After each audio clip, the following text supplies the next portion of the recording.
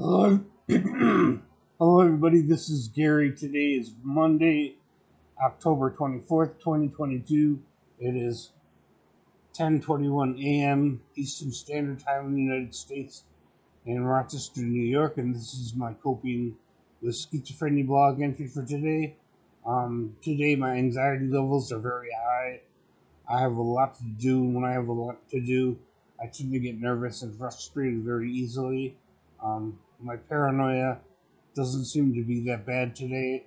My delusions don't seem to be that bad today. My auditory hallucinations are at a minimum. When I hear voices, I hear them as actual voices coming from outside my head into my ears. I hear it as clearly as I hear somebody actually talking to me, but the volume tends to change. Some days are worse than others. When I'm under a lot of stress, the auditory hallucinations get stronger, and usually so does the paranoia and delusions, the belief that people are following me, spying on me, plotting against me to hurt me, that kind of thing.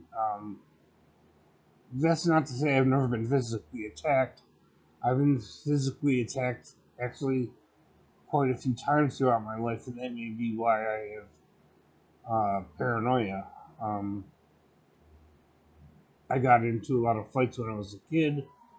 I got followed home from school and got beat up, both in elementary school and high school.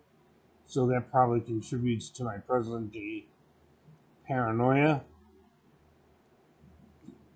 Of course, there's also the possibility that mental illness runs in my family. My sister, my oldest sister, committed suicide in 1996.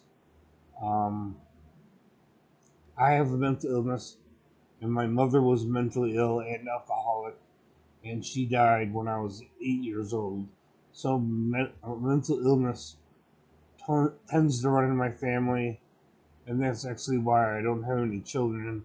I didn't think it would be moral for me to have children, not only because I couldn't take care of them, because I can barely take care of myself, but also because I didn't want to pass on my mental illness, my hallucinations, my delusions, paranoia, and depression onto my kids.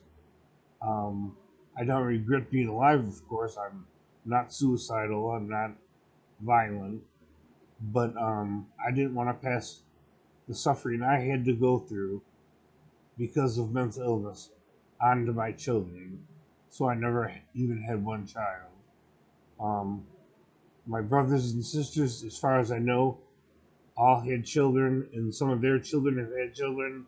So my family is very large. I had 9 brothers and sisters who had children, and whose children had children, so they didn't need any children for me. I have plenty of nieces and nephews, and I have great nieces and nephews.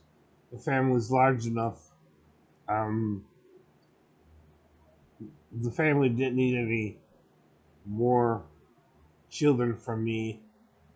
It's certainly large enough as it is. I have to go outside today and pick up my prescriptions at Walgreens.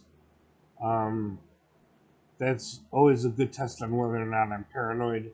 If I feel like somebody's following me to the bus or following me onto the bus or off the bus, that's a sign that my paranoia is kind of strong, which is still possible that that will happen because I haven't been outside today yet. And I also still have to do my physical therapy and walking exercises, which I do outside. Um, because my right knee still hurts from the surgery that I had on May 13th earlier this year. I had a torn meniscus and it was removed surgically, so my knee has to get used to not having the meniscus that was removed. So there's still some stiffness and pain in my right knee. Nothing excruciating, just something that my knee has to get used to, and so becomes less painful over time as I exercise it. Um, I don't have any opioid painkillers or anything like that. Those would not be helpful. Um, the best thing I could do for the pain in my right knee is to simply exercise it as I was instructed by the physical therapist and walk on it as I was instructed by the orthopedic surgeon who did the surgery on my knee. Um, the other physical pain in my body is pretty much under control. I think I have fibromyalgia. I am taking a medication specifically for pain throughout the body, and Cymbalta. And Cymbalta is often used to treat fibromyalgia. So there's a possibility that all my physical body pain, muscle pain, joint pain, nerve pain, pain on my skin, feeling like my skin is on fire, that's all gone away since I've taken Cymbalta. And so I'm assuming that my pain is caused by fibromyalgia because Cymbalta is prescribed sometimes for fibromyalgia. It's been approved for the process of treating fibromyalgia. And so that's all for now.